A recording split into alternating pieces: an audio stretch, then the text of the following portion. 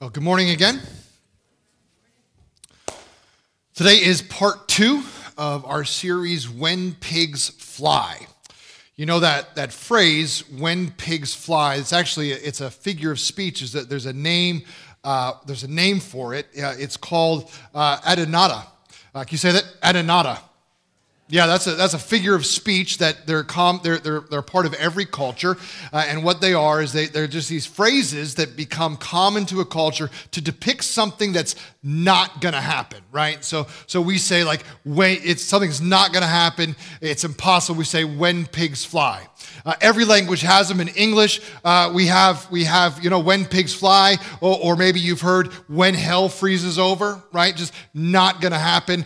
Or for example, when the Mets win, right? Just not going to happen. Just something that we know is just highly unlikely, right? But every language has them. Malayalam is the language that Pastor Lijo and Princey, that's kind of where their culture of origin, their language, well, they don't say when pigs fly. They say when the crow flies upside down. Okay, so same idea, when pigs fly. In Germany, they say this. In Germany, they say when dogs bark with their tails. Right? Not going to happen. In Hungary, this is interesting. When Hungary, they say when gypsy children are streaming from the sky. I don't know how that started. They're like, you know what I never see? Those gypsy children streaming from the sky. That should be a phrase. That should be something that we just commonly say throughout our culture. In Turkey, they say this. They say, when the garden is full of ducks holding pastry in their hands. It's kind of overdone. It's a lot easier just to say when pigs fly. That's kind of where we go. Adonata. Well, this word, adonata, it actually comes from a Greek word, adunatos. And this is a Greek word. It means the word that means impossible. Back in Jesus' day, Greek was the world language. It was the language everybody understood and spoke, kind of like English is today. Like, everybody, there's languages, hundreds of languages, but everywhere, English is spoken everywhere, except for Miami. But for everywhere else, English is spoken. Well, Greek was like that. Greek was kind of that language that was spoken everywhere. And that's why the New Testament was written in Greek, if you ever have wondered that. And so we see this word, adunatos, in the Bible. In fact, we see Jesus use this word when he said this. Jesus said, what is impossible for people is possible with God. Do you believe that? Jesus said it, what is impossible for people, adunatos, is possible for God. I like the way the Common English Translation has it. It says, there are some things that people cannot do, but God can do, say it with me, anything. That's what we're talking about throughout this series. I am sure that there's probably, I'm positive there's something in your life that you really are hoping would happen. You really wish would happen. But it just seems like it's impossible. Like maybe that loved one becoming a follower of Jesus, or a financial turnaround. Maybe it's a turnaround in your health, and you'd love to see it, but it just seems impossible. The truth is that most of the time, the stuff that we call impossible is not possible. But every once in a while, God intervenes and does the impossible. Do you believe that? We call that a miracle. A miracle, so for our definition throughout our series, is when God intervenes for your good. He reaches into time and space and he does something positive. He intervenes for your good, and by doing something that only he can do. Now, I know there's a lot of different thoughts all over the place about what people think about a miracle. Everything from there are those who would say there's always got to be some other explanation to people who say it's a miracle every time their car starts, right? And I don't know, maybe for you it is a miracle every time your car starts. But there's kind of a whole different spectrum, and I would say for myself, on my end, I tend to probably be a little bit skeptical on this topic. Like, I'm pretty slow to call an event an actual miracle. But I have seen it, and I do believe it, that every once in a while, God will intervene and do the impossible. And I don't know why he does it sometimes, and other times it seems like he doesn't. We're going to talk about that next week. But I do believe that what I have seen him do in others' lives, he can do in my life, and I believe that he can do it in yours as well. And that's why we're talking about that throughout this month. Today, we're talking about a very specific kind of miracle that we see throughout Scripture, that we see in our lives, in people's lives, and maybe it's a miracle that you need. It's a miracle of provision. We're talking about when God intervenes to meet material need by providing what's lacking and out of reach. A miracle of provision. In the book of Philippians, letter to the Philippians, Paul wrote, and he gave these believers some good news. He said this, he said, "My God will meet all your," say it, "needs according to his riches, the riches of his glory in Christ Jesus." Now, I think if we're honest, we have all been here, right? Like, there's just some times when money can be tight, and it doesn't matter. I mean, if you are, if you are a mother with 3 kids, or you are a married parent with 1 kid, there are times when money can be tight. Even if you make a really good income, just because of expenses, it comes to insurances and college debt or tuition or mortgage and car, it can all add up, and sometimes there's just more month than there is money. Well, I'm praying that today's message will be an encouragement to you. That as we look into scriptures and we see what God can do and we hear the stories of what God has done, that you will be encouraged to believe that God can intervene in your situation. That God can intervene for your good, that he can provide for what's lacking and what's out of reach for you. Before we jump all the way in, I just want to take a minute and I want to welcome and look into the camera and welcome all of you who are watching with us online. I know some are not able to be here, whether it's the weather or just physically, or maybe you live far away or you're just checking us out. Either way, whatever it is, we're glad that you are watching online along with us. We should probably specifically welcome our Woodward Strong community who are watching with us. Go ahead. Yeah, let's let them hear. We're glad that they're here today and watching with us. I saw on Woodward Strong's post today that Chelsea invited people to watch online, and she said David is not boring. So that's a lot of pressure right away, but we're gonna do our best anyway. So you've probably heard about Gladys, and Gladys is this single mom. She had 3 kids, and she was super, super poor. Like, she was so poor, she was po, right? Like, she couldn't afford the R. That's how poor Gladys was. And so all the time, Gladys would cry out. She would cry out to God for help in her need. And she would say, "Oh, Lord, I need your help. So I need your provision. Jehovah Jireh, you're my provider. And I need you to supply all my needs." And so she would pray. And when her family was hungry, she would cry out to God. And she would pray out loud, and her neighbors would hear her. And she had this one neighbor. He was an atheist, and he didn't believe in God, and he thought that she was just ridiculous. And for some reason, she just got under his skin. And when she would pray out and he heard her praying, he would mock her, and she could hear him. He would mock her, and he would just laugh at her for praying. And she just ignored him, but she just kept on praying when she was in need. "Oh, Lord, supply my needs." Well, one day she was praying, and and so this guy said, "You know what? I'm going to mess with her." So he went to the grocery store, and he just filled up his cart. He just bought all these groceries for this woman, and he put them in shopping bags, and he went right up to her door, and he put 3 full grocery bags right in front of her door, and he rang the doorbell, and he went and he hid. And she comes to the door and she opens up the door and she sees these groceries right there. And she just throws a fit. She just throws her hands in the air. And she says, "Oh, Jesus, I knew how good you were. You are my provider. I called to you and I was in need and you have provided all of my needs." And the man, right then, he jumps out and he says, "You fool, God didn't provide for you. I provided for you. I'm the one that bought these groceries.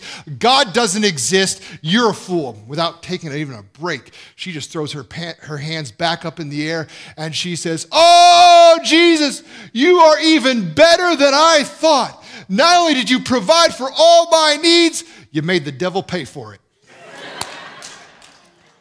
We're talking about a good God who sees us in our need, and he will intervene to bring good, to supply our material needs in our lives. Well, in the Bible, there are several stories of this. We see in every story of need that we see throughout Scripture, there is a miracle of provision just waiting to happen. And we see this in a number of different stories, but there's one really iconic story where we see this need that God provides. It's found in the gospel, and in fact, it's found in every gospel. Other than Jesus' death and resurrection, there's only one story that's actually found in all of the gospels, and it's this story of when Jesus feeds the 5,000. You're probably familiar with it. I want to look at it from the way that Luke tells this story. He starts out, he says this is when Jesus had called the 12 together, he gave them power and authority to drive out all the demons and to cure diseases. We talked about this last week.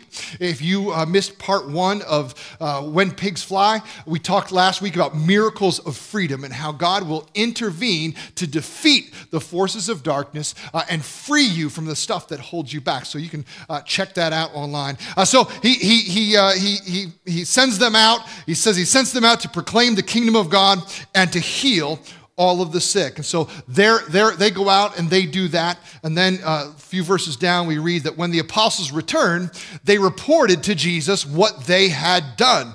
And then he took them with him, and they withdrew by themselves to a town called Bethsaida. So they come back, they're super jazzed up about all that has happened. They're telling him story after story of what they've seen God do. And he says, "This is amazing. All right, let's get some rest." So let's pull away from the crowds and let's go and try to get it by ourselves and get some rest. But they're not having it. The crowds learned about it, and they followed him.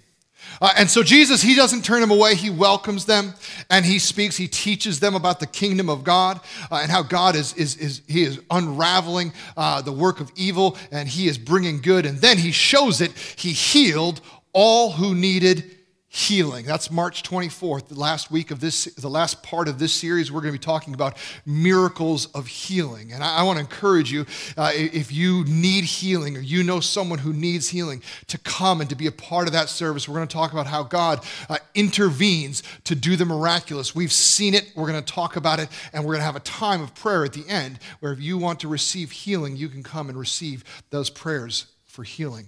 So anyway, this is happening. He's teaching, he's healing. It's going on and on all day long. And then we see this, that late in the afternoon, the 12, those disciples, they came to him and they said, "Send the crowd away so that they can go to the surrounding villages out there, find food and lodging, because we are in a remote place here." So, go send them.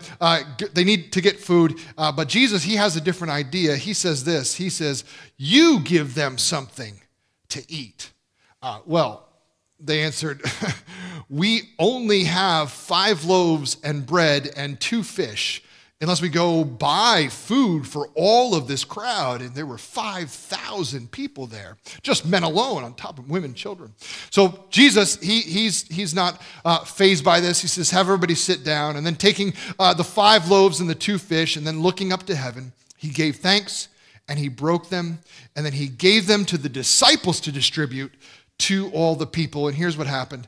They all ate and were satisfied, and the disciples picked up 12 basketfuls of broken pieces that were left over. Now, in this story, we see kind of condensed into this one miracle, three principles that I want to share with you. I want to give you to take away three principles of how God does these miracles of provision.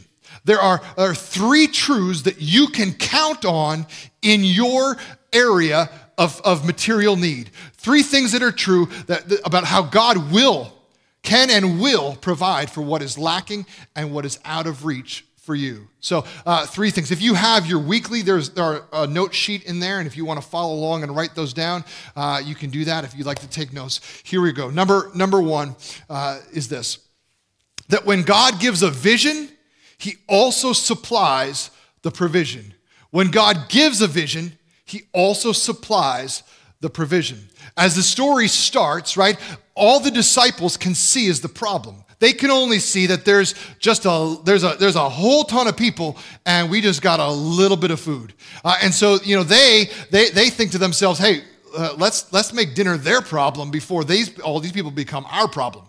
But Jesus, he has a different vision. So he starts, before he directs anything, before he tells them to do anything, he begins by giving them a vision, helping them to see what he sees. He says, you give them something to eat.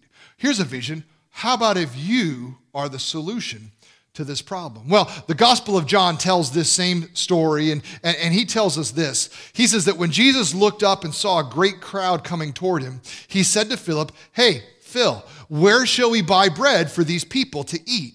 And he asked this only to test him, for catch this, watch this, I love this. For he, Jesus, already had in mind what he was going to do. I love that. Jesus already knew what he was up to. Jesus had no intention of guiding his friends, his disciples, his followers into something without also providing what they needed to accomplish that. You get this? You got to hear this. Jesus will not guide you into, his followers, he will not guide you into anything that he's not also going to provide what you need to accomplish it. You see, he gave a vision, and when he gives a vision, he also supplies the provision. When Carrie and I moved here from Florida, we left a larger church to come to a much smaller church, and with that, of course, came a little bit smaller income, and we knew that with eyes wide open, and we, we're not awesome. We just really believe that this is where God was guiding us into, and we have seen, and we had seen our entire lives that when there's a vision, God also provides, also supplies the provision. He always takes care. Whenever he guides, he also provides, and he has certainly done that. He has always provided for us here.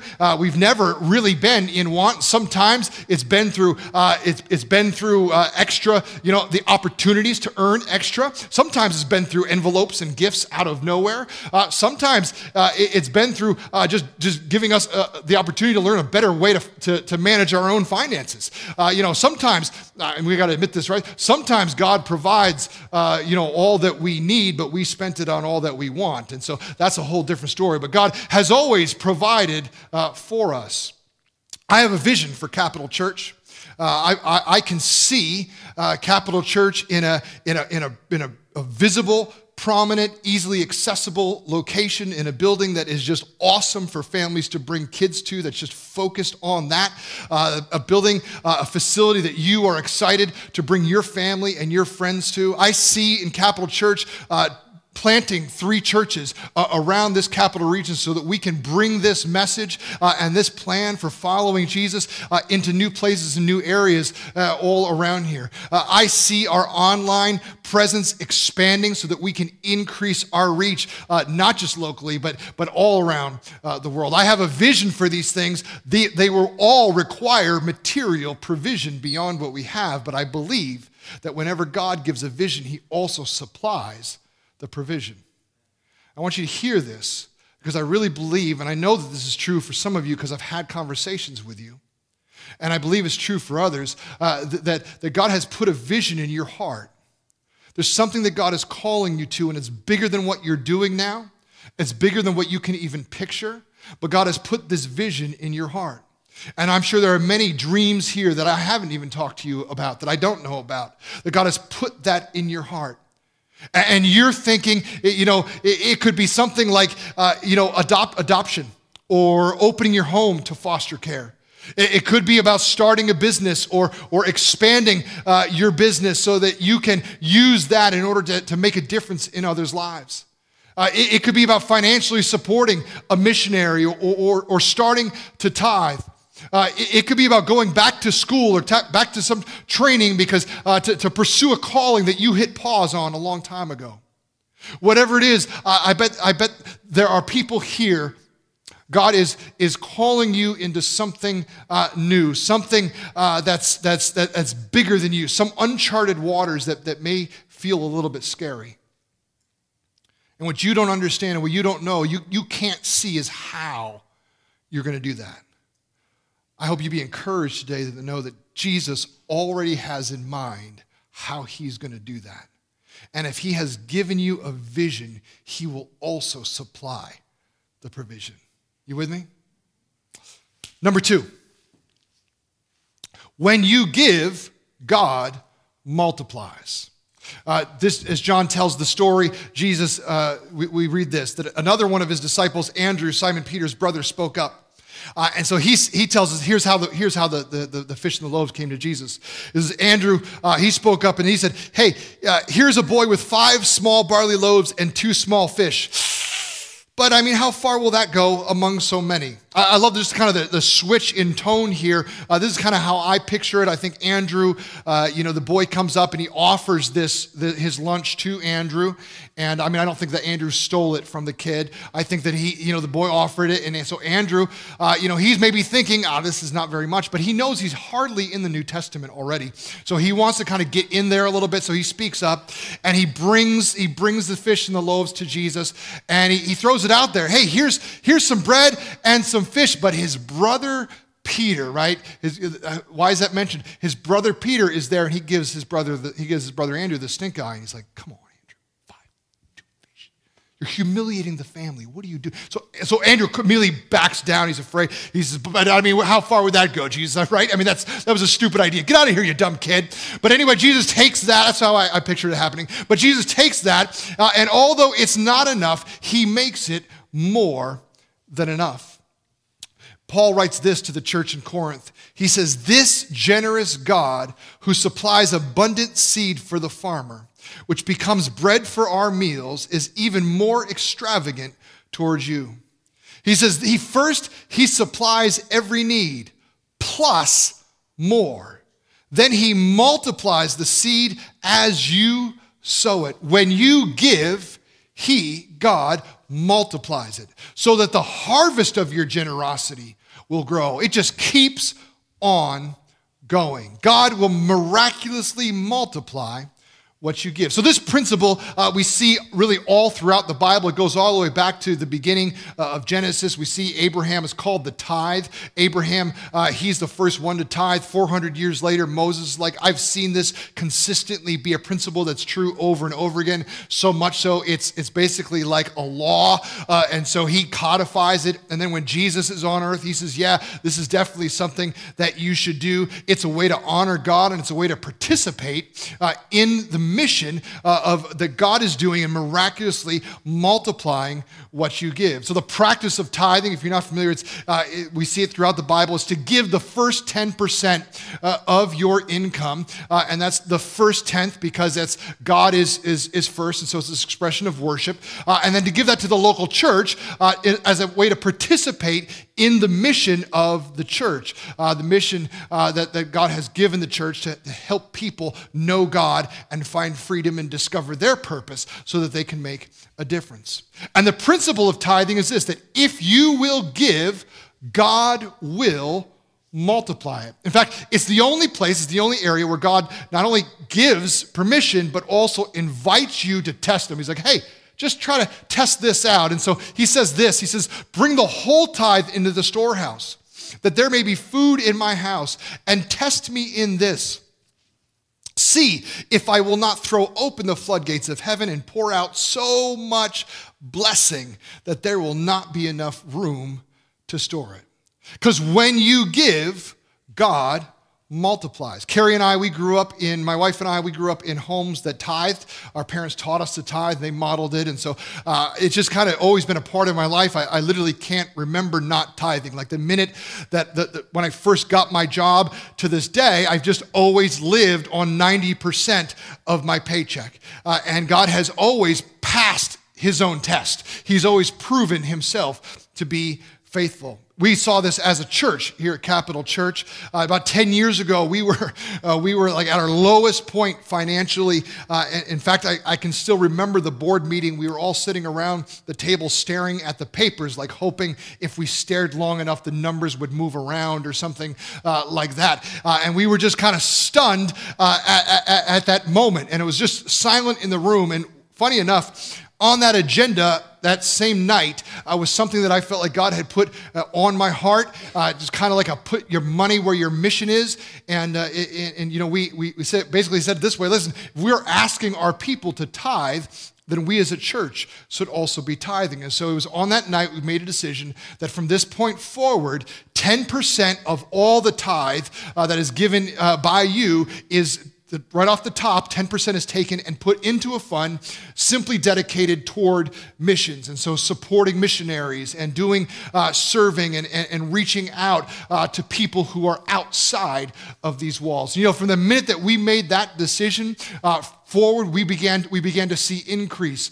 and health and growth financially as a church. And in 10 years from that decision, we have put over $400,000 into missions work. So that's beautiful. And that's your faithfulness. That's your faithfulness. Now, we don't know where most of that $400,000 has gone. We don't know how that has multiplied in various ways. But I'll tell you one story, one thing we do know.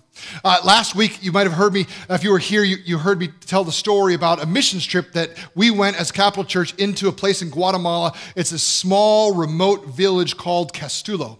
And it is so remote that there was no roads to get there. Like we had to take a boat for an hour and a half, and then we had to walk through, hike another mile and a half through swamp and woods to get finally to this clearing. They were so remote that they didn't speak Spanish, the language of Guatemala. They had their own language. This is a lost Mayan tribe. They were so remote that the government of Guatemala did not recognize their existence. These people did not count as far as Guatemala was concerned. And so because of that, they could not get any aid, any financial aid, but any medical aid or any food supplies or anything like that, because they were just not there.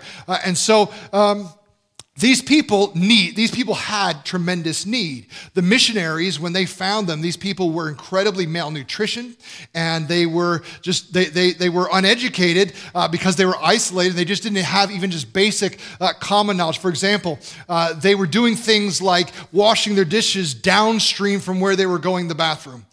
They were cooking over open fires inside their home with no ventilation, and so their children were dying of smoke inhalation. The infant mortality rate was just unbelievable. And so the missionaries, they had a vision. They had this vision that if we could build a school, then we could start with the kids and we could begin to educate the kids. And if we could just teach them Spanish, if we could teach them just kind of basic knowledge, they could then go into the city of Guatemala. They could then go and they could learn, they could go to high school there, they could go to college there, they could learn trades and skills that they could bring back to their village and begin to help them develop. And so this was the vision, and they contacted us as their mission partners, and they said, hey, we've done the research, and we'd like to build a school here. We can build a one-room schoolhouse for, guess how much? $2,500. Right? So for $2,500, we can build this school. So the Capital Church, we were much smaller then, well under 100 people. You raised that money, raised that $2,500, and we went and we built that school. Well, long story short, now years later, what happened was this: the kids started going to school. School was built. They started going to school. They started to learn. They began to now be able to go to these high schools and these universities. And in fact, they were excelling there. And they were coming back with not only as teachers and as nurses, but they were doing so well that the government took notice. And the government, because of this school, they said, there's something going on here. And they formally recognized Castulo as a legitimate part of Guatemala, which meant now they were able to receive medical aid and financial assistance and food supplies. And at this point, not only was all of this going on, but the government of Guatemala built a road from the city right directly to Castulo, because they want other neighboring villages to be able to be a part of this school and what this is going on. Those kids now have a future they never, ever, ever would have had, because you gave just $2,500. But when you give, God multiplies. He supplies all your needs plus so much more. Number 3, when others need a miracle of provision, you might be it. You know, I love this story. Luke tells how far this boy's lunch goes. They all ate and they were satisfied, and there were 12 basketfuls left over. When I think of this story, the feeding of the 5,000, you know, I always think like, look at what Jesus did. Jesus did it. And absolutely, Jesus did it. But, you know, I think about the disciples too. They got a lot of thank yous. You know, if you were, imagine those people who were hungry, who were getting food, you know, they were thanking the disciples for giving them food. So that had to feel good to be a distributor. If you've ever been a distributor of good, you know the good that feels. But I think about the boy, right? This little boy who knows how little he gave. He just gave his lunch and he saw all of this happen. I mean, he had to feel great to be a part of this miracle story. In the Old Testament, a lot of what we see in ministry is we see kind of top-down ministry. We see God kind of intervening and doing these things out of nowhere, and there seems to be no explanation for that. In the New Testament, the tone kind of changes when it comes to miracles, and it's because God gives his Holy Spirit. And in the New Testament, we see God not working top-down, but we see him working through us to one another. Paul writes this. He says, look, here's how this works. You will be enriched in every way so that you can always be generous. And when we take your gifts to those in need, they will thank who? God. Paul paints a picture. He's like, look, so God's going to equip you. He's going to provide for you everything you need, because look, when God gives a vision, he also supplies the provision, right? So he's going to call you to do something, and he's going to equip you to be able to do that. So if you're obedient and you'll do that, here's what will happen. Those people in need, they'll receive what you give, and God, when you give, God's going to multiply that. And when you do that, then this is going to come back. Their need is going to be supplied, and God is the one. Because he's done this miracle through you, God is the one who's going to get the glory. He's saying, hey, God may be inviting you into someone else's miracle story. Hey, he's saying your obedience could be someone else's miracle. Because when others need a miracle of provision, you just might be it. I see this happening in a few ways here at Capital. One is our online ministry, because you give and enable us to develop this live stream, and we've got a lot that we want to do in order to make it much better than it is, but God, we believe that God's going to provide the provision for that. But because you do that, people who are otherwise not able to be here or able to watch are able to watch and be a part of this. So we do this, and we stream our services on Facebook and on our online campus. That's through our website as well as on our app. And every once in a while, someone will kind of comment as to where they're watching from or something like that. And last week, just an example, we had somebody who wrote in from Upper Peninsula of Michigan. And she just said this. She said, no church even remotely close to me, just found my church. We take church for granted because there's one on every corner, right? Yeah. God gets glory for that. We take church for granted because it's on every corner. But if you were living in a remote place where there was no church close to you, it's because you gave that need was supplied. It's what she was lacking and was out of reach, but because you gave, God supplied that need. Another example is our help center. Last month, we took an offering for the help center, and it's kind of to raise our budget for the help center, the food budget for the year. And what our help center is our help center is a food and clothing pantry. We serve those who are food insecure here in the capital region. These are people who don't know where their next meal is.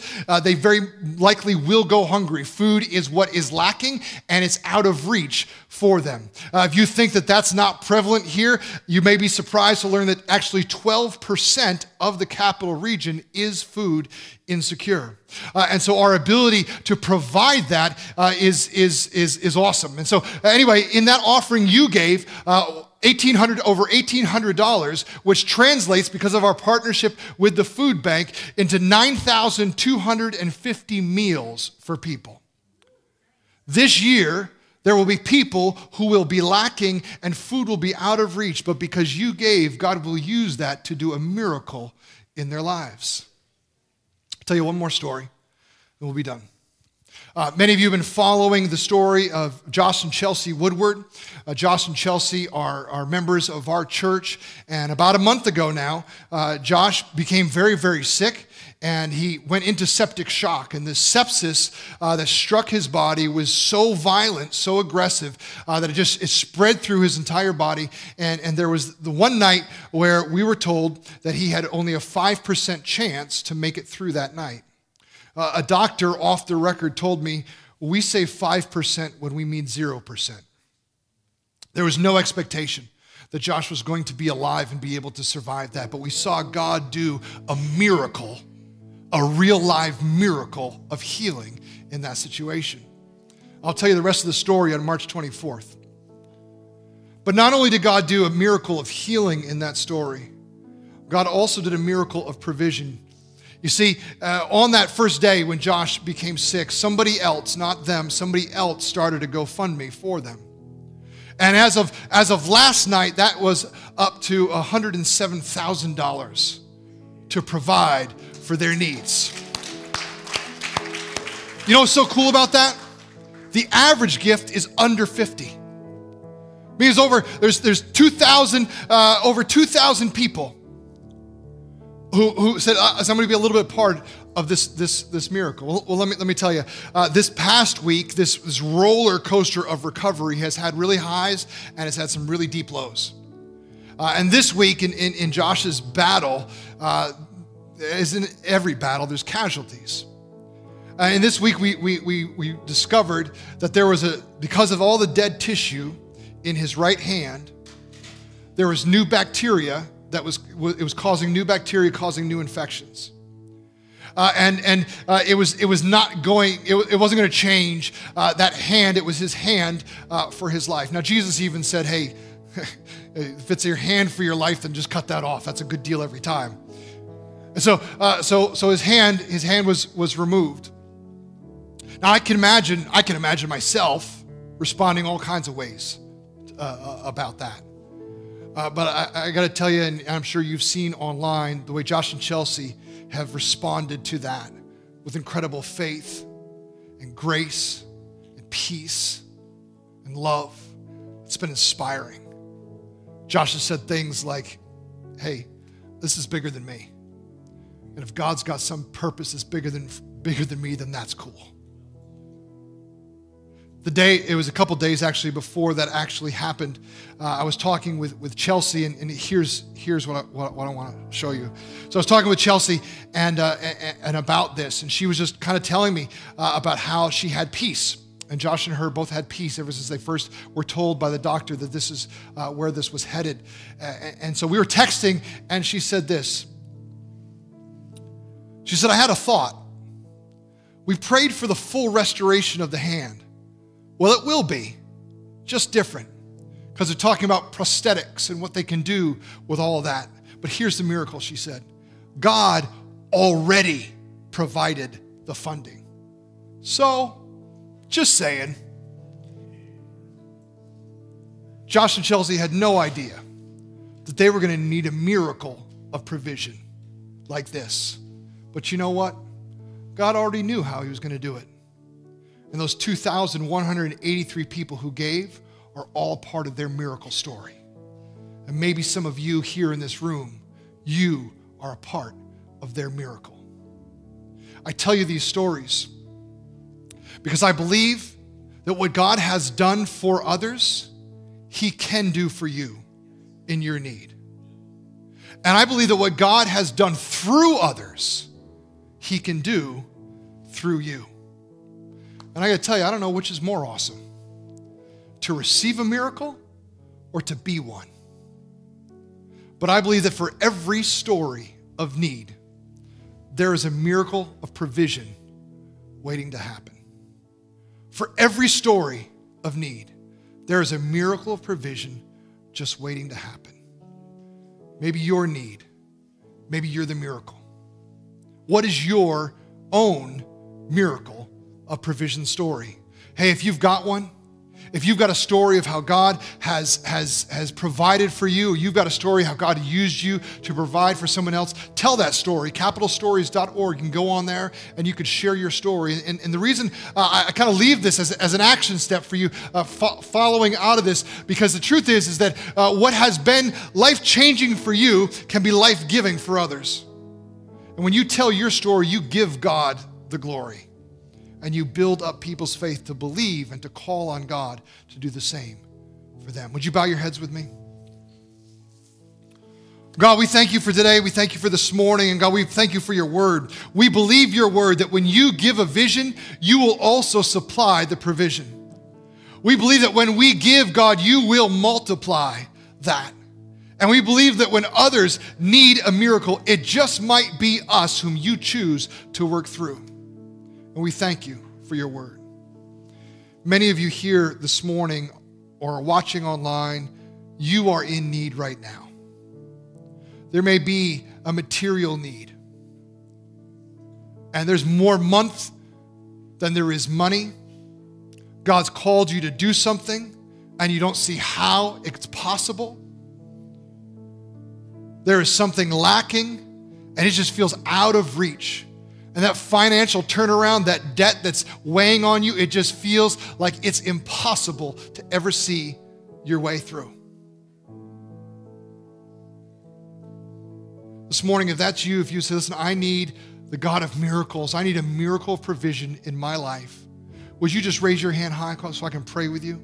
Yes, yes, yes, yes, yes. I need a miracle of provision in my life. Or maybe you know someone who does and you want to pray for them. You just raise your hand. Yes, yes, yes, yes. God, we come before you right now. We thank you. We thank you that you are a generous God. God, we thank you for your word, for your promises, that you will supply all of our needs according to your riches, the riches that are ours in Christ Jesus. God, we thank you that in every story of need, there is a miracle of provision waiting to happen. God, I pray right now, Lord, that you would work in our lives. God, I pray that you would show yourself real. And God, whether it's money from nowhere, whether it's a new job or an opportunity to earn, or whether it's a better financial plan, and it's used helping us and guiding us to deal with it better. God, I pray, Lord, that you would show yourself up, that you would show up and you would show yourself real, God, in our lives, that you would perform a miracle of provision for every person that's here. While you're still praying, I just want to say one more thing. You know, our financial need, our material need is not our deepest need. The deepest need for every single person, every single human being is our spiritual need. And you may be here today and finances may be one concern, but you've walked in with a much heavier burden. And maybe today you feel a lot of guilt over the stuff you've done. And maybe you feel like God is a million miles away. Or maybe you just have this nagging suspicion that you can't shake, that there's more to this life than what you can see and touch.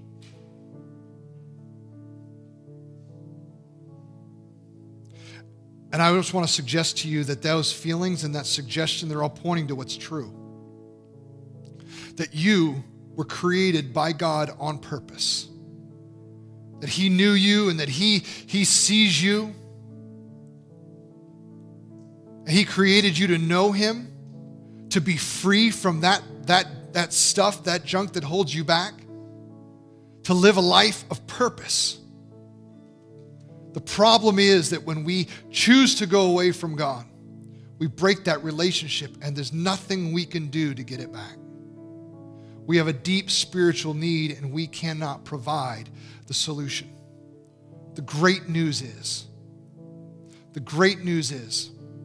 that God has provided everything you need for that spiritual need. He's provided Jesus. Jesus came and he lived and he died on the cross to pay our debt, to satisfy that spiritual debt.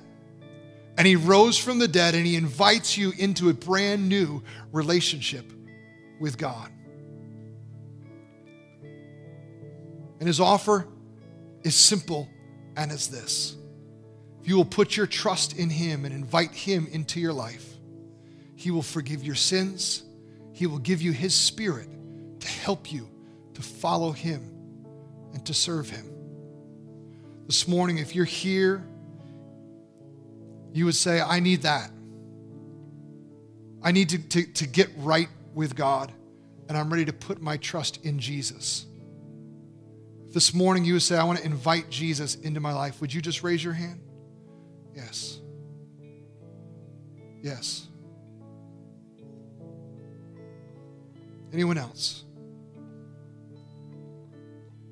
You could put your hands down. Listen, if you raised your hand this morning or you wanted to, or you're watching online and you want to turn toward God, you want to invite Jesus into your life, would you pray this prayer with me?